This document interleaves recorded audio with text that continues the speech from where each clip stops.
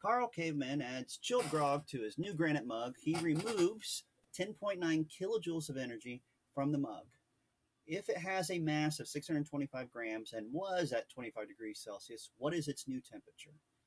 All right, so we have our standard equation for adding heat using specific heat. And we are just going to plug some things in and solve for it. Now, I am going to put this energy in joules rather than kilojoules, so it's actually 10,900 joules. And I do that because my specific heat of 0.79 has units of joules in it. And I want to make sure they're the same. And that's going to help those two cancel out. Now, I'm also going to make sure my mass is in grams so it cancels out. And then to make this math really easy, I'm going to put this in as final minus initial. And the initial temperature was 25 degrees. All right, now, before I actually start plugging that in, I just wrote down 10,900. But if you notice up here, it says it removes it. So I do want to put that in as a negative. And something I'm going to do in my thought process to make sure I understand what's going on.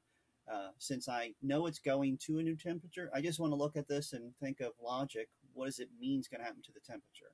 When we're putting something cold into a mug, we are expecting the final temperature to be less than 25.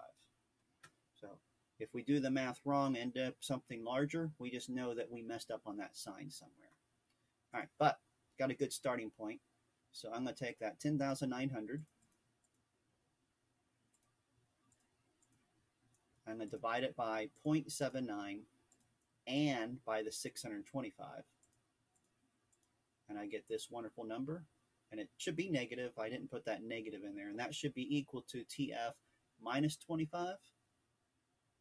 So what I'm going to do is take that 25 and subtract that number because that's what it should have been. It should have had a negative in front of it.